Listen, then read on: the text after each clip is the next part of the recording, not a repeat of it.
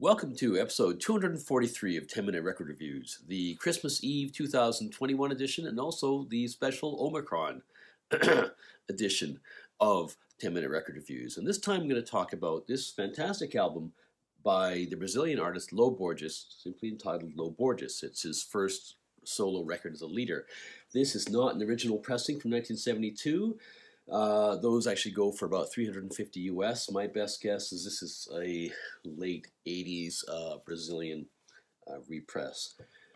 So this record was made in a hurry by Lô Borges. He, of course, is the co-creator of the very, very famous Brazilian record Clube Da Esquina, along with Milton Nascimento. Both this record and Clube Da Esquina defy categorization. They aren't folk, pop, or rock. They aren't jazz, they aren't tropicalia, they're certainly not bossa nova. Instead, they're both dreamlike collections of songs from the interior mental space of some very sensitive young artists living under a repressive dictatorship at the time in Brazil. Lô Borges was born in the Santa Teresa neighborhood in Belo Horizonte in Brazil in 1952. When Lô was 10, his family moved within Belo Horizonte down to Edifício Levy, unremarkable except for the fact that there he meets two people who would become his lifelong collaborators, Beto Guedes and Milton Nascimento. His first musical infatuation was the bossa nova in the early 1960s, and he learns to play bossa nova guitar, which is actually quite complicated and a great grounding for what would come later. Then, of course, in 1964, Beatlemania hits, and he and his friends are just besotted with the Beatles, and one of my favorite things that ever happened, they form a band called the Beavers, which is a Beatles tribute band, along with his brother and Beto Guedes and his friend Marcio Aquino. They had some success playing locally, but eventually the family moves back to the Santa Teresa neighborhood. That's where things really start to kick off musically. There, Lô, his brothers, and his friends began to hang out in this one corner, the corner of Divinopolis and Paraisópolis streets, which became known as the Corner Club, because the joke was they couldn't afford to go to regular clubs, this was their club, and the name stuck. At this stage, around 15 or 16, Lô was composing music already, somewhat hesitantly, but his older friend Milton Nascimento, who already had a bit of a musical career going in Brazil at the time, could see how talented Lô was and encouraged him. He entered some of these songs in a student song festival. They were quite well received, and Milton began to record some of his songs in his records, so he's starting to get a bit of profile. The big thing happens when he's 18, and Milton asked him to come to Rio with him to record an album, the one which would end up being Clube Da Esquina. Now, there were a lot of hurdles that had to be overcome here, one of which was that Milton had to convince his record label, Odeon, that he should record a record basically with an unknown guy. He did that. The second hurdle was, of course, Lô's family, because he's only 18. This is a dictatorship, shit's happening, people are disappearing. He's a hippie, he's not exactly the kind of clean-cut kid that the soldiers and the police officers would basically turn a blind eye to, so there's some risk there. Lô was also concerned that he wouldn't really fit in musically. He knew that Milton was into jazz, into samba, into all kinds of different sorts of music. He was a rock and roll nut. He was a Beatles fan. And so as a condition, he said, Milton, can I bring my friend Beto Guedes, who had been in the Beavers, with him? And if this doesn't work out, at least we can play Beatles music. And Milton said, sure. The final hurdle, of course, was the fact that he had to do military service, being 18. And what happens is he gets drafted, he shows up, and the captain of his troop says, I understand there's a musician in our troop. And Lô puts up his hand. Guy comes over and says, we don't want your kind in here. We don't want communists. We don't want leftists. Out you go. So his military service was relatively short. Milton finds them this great house on the beach. These hippie kids had it pretty good in the 60s, I'm just saying. And that became their headquarters and their studio for some of the great music which was to follow. I won't dwell on the first record which came out, Clube Da Esquina, because I've already reviewed it. But when it came out in 1972, Lô was 19, and it was a massive success. It's basically the Sgt. Pepper's of Brazil. And Odeon, the record label, liked Lô's work so much on that record that they invited him to record his own solo record as soon as he possibly could.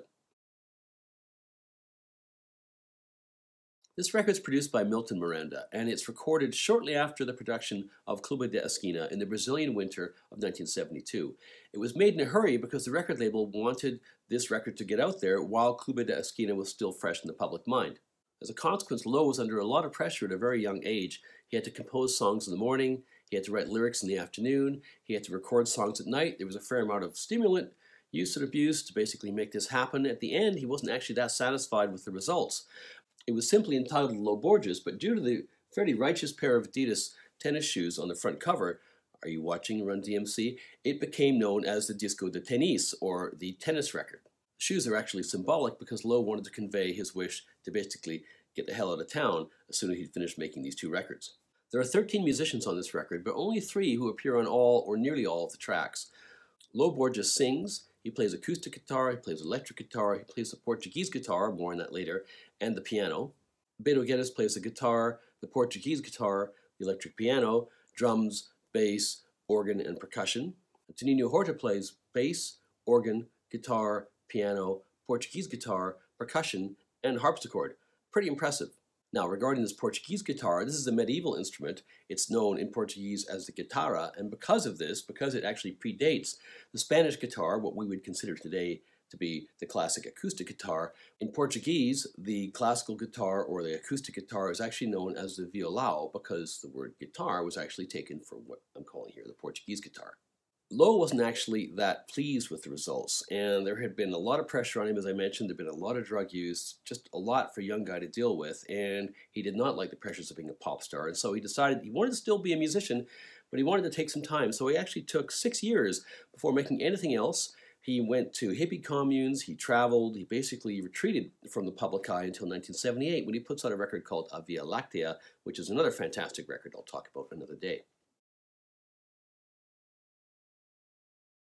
This is a very interesting record, and in many ways it bears the marks of having been something which was rushed out, because it's just a single disc, but there are 15 tracks on here. There's only one song, I think, which is over 3 minutes. A lot are sub 2 minutes, some are sub 1 minute. So there is almost inescapably a bit of a snippety feel to it, and yet the overall effect is very cohesive. The first track is Você Fica Melhor Assim, which is a very funky track. It sounds to me a lot actually like Lou Reed. There's a whole bunch of different influences you can actually hear on here. Some people say they can hear Miles Davis. I'm not sure about that, but I can definitely hear Lou Reed on this first track. It's really catchy and beautifully produced, which is true all the way through this record. Canção Postal has a whole chorus of guitars. I mentioned there were 13 musicians on here. Very nice effect. And then this vocal chorus as well, which sings a series of kind of haunting descending lines. For its part, O Caçador, the third track, has almost a soul jazz feel. It's very groovy, but the vocals are this kind of distant, high-pitched sound, which are very much in contrast with the funky feel of the track. The next track, O Meme de Rua, exploits pretty much the same contrast. And then Não Foi Nada, the fifth track, is much like a lot of Clube Da Esquina, very clearly a Beatles-influenced song. Pensa Você is like a little soundscape of ringing bells and tinkling harpsichord. Fio de Navalha is back to the funky rock feel of some of the earlier tracks. It's a good track, but a little bit underdeveloped, and as I mentioned earlier, that's kind of a problem with some of the tracks in this record. The final track on side 1, Pra Onde Vai Você, think of For You Blue from Let It Be, only the Brazilian version. It's great, but it's very snippety. It's only 38 seconds long. Side 2 starts with Calibre, which is some very pleasing jazz funk. It's only a minute and a half. It's got some great flute from Danilo Caymmi. The next track, Faça-se o Jogo, is a nice little song, but kind of underdeveloped. But the rest of side 2 is where this album really lifts off, because the last 5 tracks are just excellent. This may be true because these are also amongst the longest songs in the record, and therefore there's a chance for a bit more song structure to emerge. This is exemplified by Não Se Apague Esta Noite, which is a very cool song. It's got some great Hammond organ, really well structured. As Baroas is super funky. It's got this great piano and bass rhythm, and it gets even better when the electric piano jumps in. Como o Machado, it's got some great guitar work by Lô with a vocal to match.